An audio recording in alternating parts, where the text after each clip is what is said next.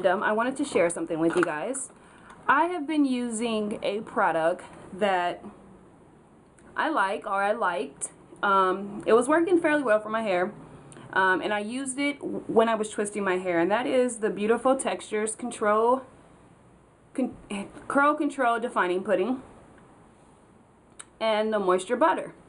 So I have been using this for a little while, and I had someone else use it, and the first thing I heard from another person who was using it was that her hair started to feel a little thin using it. Like it wasn't working well with her hair, and it took, you know, a week or two for her hair to get back to feeling regular.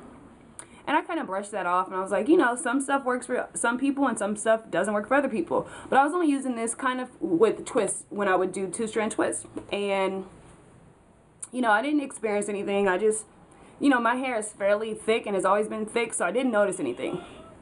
Then recently, I'd say about 3 weeks ago, I started feeling like my hair was getting thin. And I'll take this out because you guys are probably like, what's up with my hair, since you haven't seen me in a while. But I felt like my hair was getting pretty thin. It just felt like my hair maybe was breaking off. It didn't feel as thick as it normally was. And I couldn't put my finger on it. And I kind of was just thinking, you know, I hadn't been deep conditioning like I normally would. So I thought maybe it had something to do with me not really deep conditioning my hair.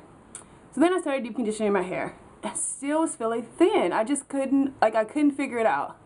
And you know, for me to feel like my hair is thin, it's pretty thick, but the thin thing was just, it was driving me crazy. So then I said something to the initial person who said that her hair was feeling thin, and she's like, are you using that product? And at that time, I had bought another, let me show you. Not sure if you can see this. There's like a glare, but I used this to the white meat, the white meat.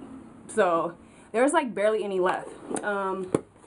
And the gel, there's still a lot left because I just was using this. I'm not even sure if you can see it. I didn't use this as much because I used it like at the end of my twist just to give me one of the little Show You Simple curls at the bottom. So this is still a lot, but I had probably purchased this. This has to be my 4th, maybe, between 3rd and 5th bottle of this stuff. And I like the way it smelled. At first I didn't, but the smell grew on me. I really like the way it smelled. And the moral of the story is, it started making my hair feel really thin.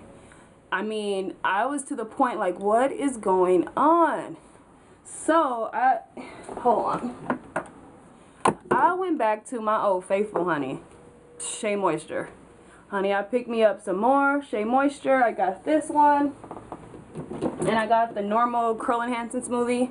And I've never had any problems with these. I actually love these. So I just went back to what worked for me, and my hair feels normal again. It just feels normal again. So I don't know if anybody else experienced that, but I haven't heard anybody really talk about it, if they had any bad experiences with it. But yeah, it caused the thinning of the hair feel. I can't even describe it. You know, it took like a week or two for my hair to bounce back.